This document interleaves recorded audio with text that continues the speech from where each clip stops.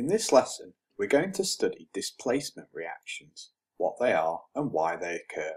The theory behind displacement reactions is really very simple, but you do need to know your reactivity trends, particularly for groups 1, 2 and 7 to understand it. So if you need a refresher, here are the links to these videos. Now let's consider a very simple displacement. Think of the common salt and ionic compound sodium chloride in a molten environment. The sodium has donated one electron to the chloride to form an ionic bond, so both ions have their complete octet and are very stable and happy. But then along comes a rubidium atom. It's much higher in reactivity than the sodium, able to donate its outer shell electron much more easily and attracts the chloride far more.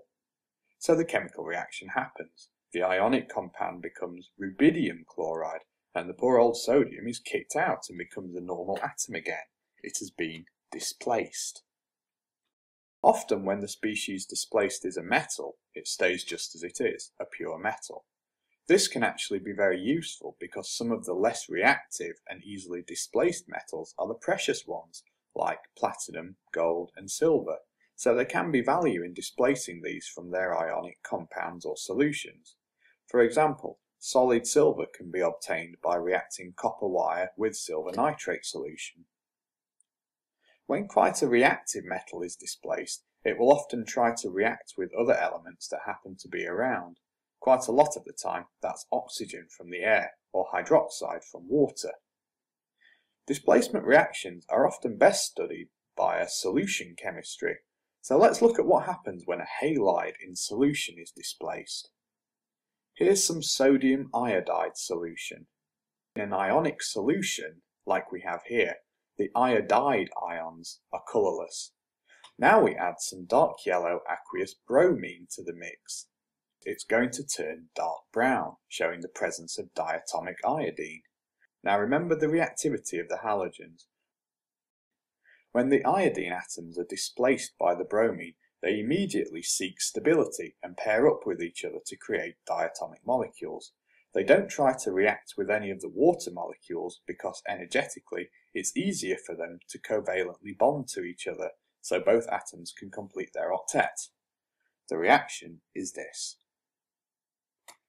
Now here's some sodium chloride solution, and again we're going to add aqueous bromine. What will happen and what colour will the solution go? Not much is the answer.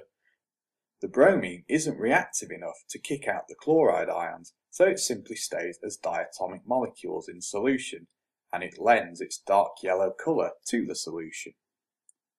So why is it important to learn about displacement? Here's a real-life example. The thermite reaction is carried out by reacting iron oxide powder with pure aluminium powder. The reactants are mixed together and then reacted, often by using a piece of highly reactive magnesium ribbon and some magnesium powder. When the magnesium burns, enough heat is provided to overcome the activation barrier and off the reaction goes. The more reactive aluminium displaces the iron from its oxide.